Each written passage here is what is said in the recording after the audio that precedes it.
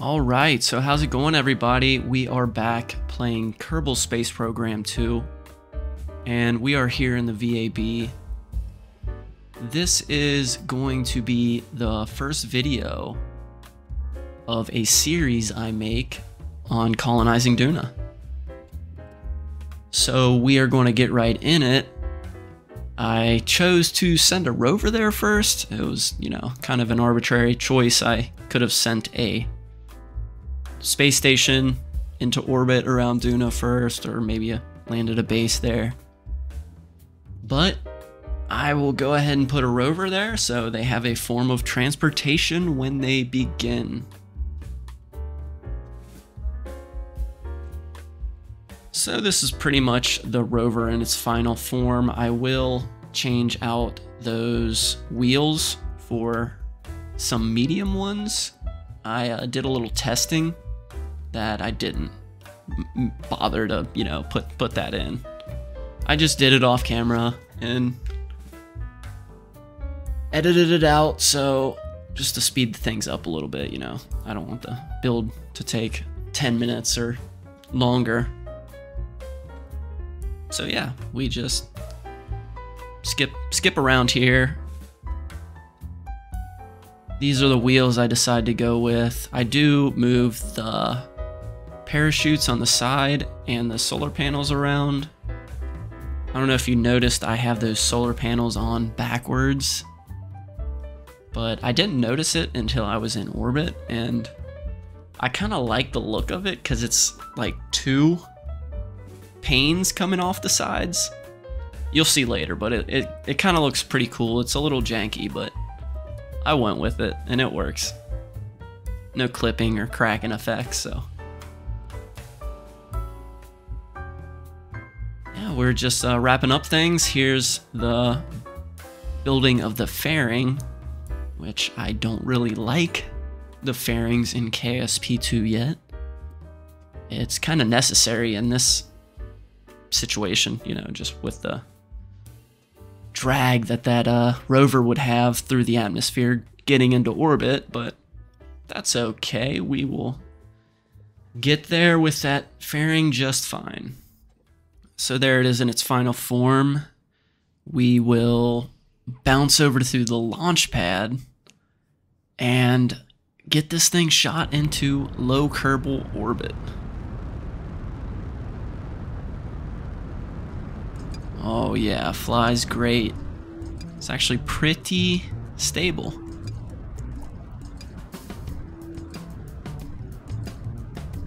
Really not much wobble. Expected to maybe see a little bit poke through that fairing, but I didn't see any.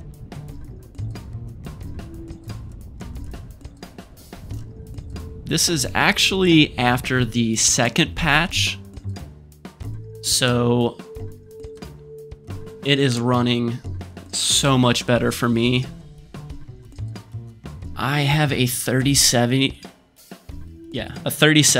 graphics card, and the 8 gigabytes of VRAM I think is really killing me on this, especially while also filming.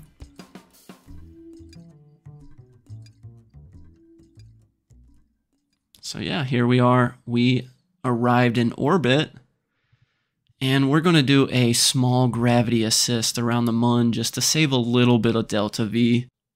It won't save much. It's like a little over 100, but we don't have a ton of extra delta V for this mission, so every little bit of saved helps. All right, so there we go. We we'll wrap out and come very low in our encounter with the Mun there.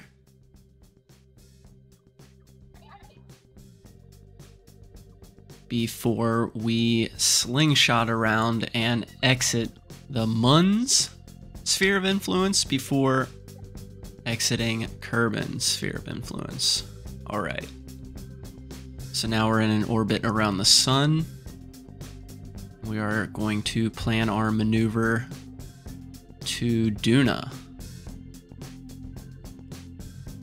It's So as you see, my burn to Duna is going to take about a little under 900 meters per second. So we will go ahead and get that going. Just gonna speed things up through these maneuvers just to get us into this into Duna's sphere of influence. Some small adjustments to make to get that really good encounter. There we go. That'll work. We can warp to Duna. As you see, I ended up with, you know, plenty of delta V for this, so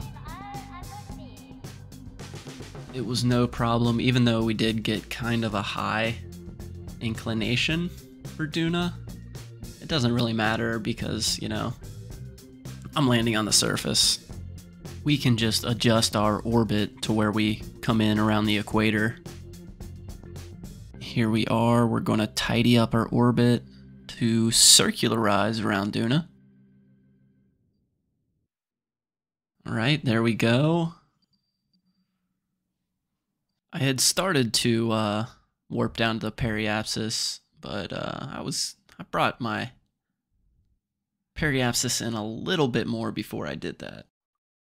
I'm going to take it down to around 40, maybe under 40,000 meters. So that should give us good aero braking. Alright, so we'll do some aero braking to bring down our apoapsis a little bit here. That'll help us with our speed coming in.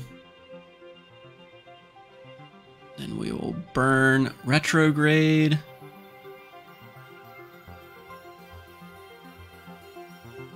And that puts us in a pretty good approach to land where it's bright out. Sort of.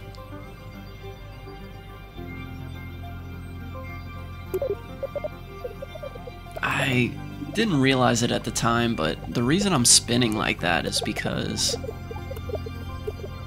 for one, the atmosphere is just, you know, too much for this. But if I just would have had the stability on instead of the SAS trying to point me retrograde, this thing would have been way more stable, I think.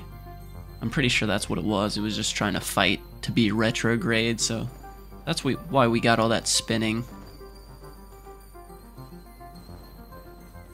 But it works out anyways. We're going to go ahead and warp down to our final 100 meters here.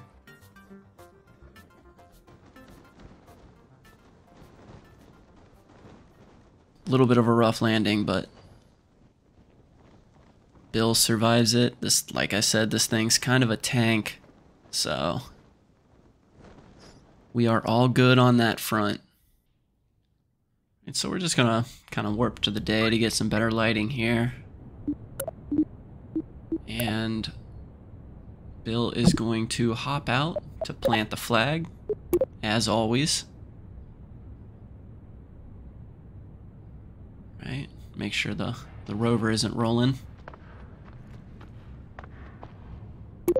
And that looks good. Do a quick photo op here with Bill. And he will hop in the rover to do some joyriding. Alright, well that's all I have today. I will leave you off with a montage of the rover. As always, thanks for watching.